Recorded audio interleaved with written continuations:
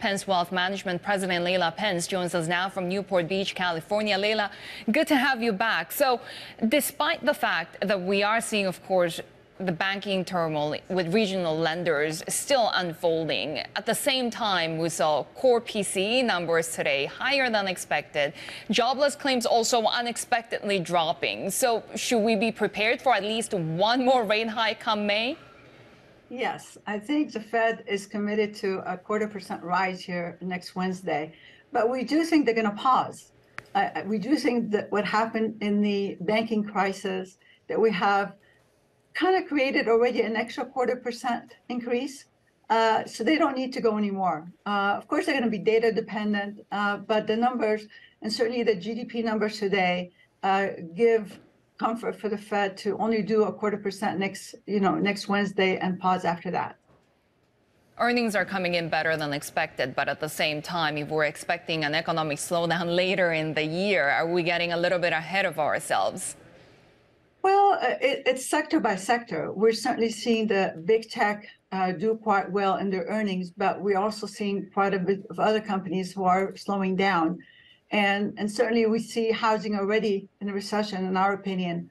So, but all the effective interest rates are going to start showing up in the economy, and we will have a slowdown, which we really need so that we can get inflation under control and actually get a potential interest rate decrease next year. So I guess the message is to be selective. What do you look at? Where do you put money to work right now? Well, we really like big tech, certainly a tremendous amount of growth, and we like defense. Defense spending is going to increase dramatically. U.S. is increasing the spending, and as well as Europe.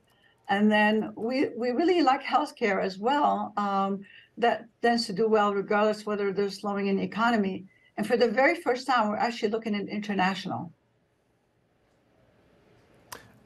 Sherry mentioned before, and you discussed also some of the macro shadows that are being cast over the investing environment at the moment. And I guess another one of them is the debt ceiling, which just seems to be getting closer and closer with no resolution in sight. But history suggests that this always gets sorted out eventually. Is this something you spend a lot of time thinking about? Well, we do spend some time thinking about it because it will create some volatility until they get it done. It always has before. They will definitely approve it at some point in time, but it could provide some buying opportunities in areas, possibly with big tech again, that we like. So it's something we definitely watch. Investors are uncomfortable with it and will get nervous. And anytime they are nervous, it will be opportunity for us to add to some of our favorite sectors. Laila, when you say you're for the very first time looking at international, do you mean international developed or emerging markets? Mostly IFA. Mostly IFA. The IFA index right now is selling at 13 times PE ratio versus the S&P, which is 18.5%. Normally, there's about a 12% discount in terms of earnings that we can expect, but this high of a differential between the two is actually a 27% discount that the IFA is having over the S&P. So there's certainly, for the first time, we're looking at positioning some assets there, and IFA companies tend to pay higher dividends than the U.S. So we're actually looking at that seriously. How are you factoring in dollar strength? Well, once the Fed stops raising interest rates, and potentially dollar interest rate decreases next year, that we think the dollar will actually decrease, which will make international investing very attractive.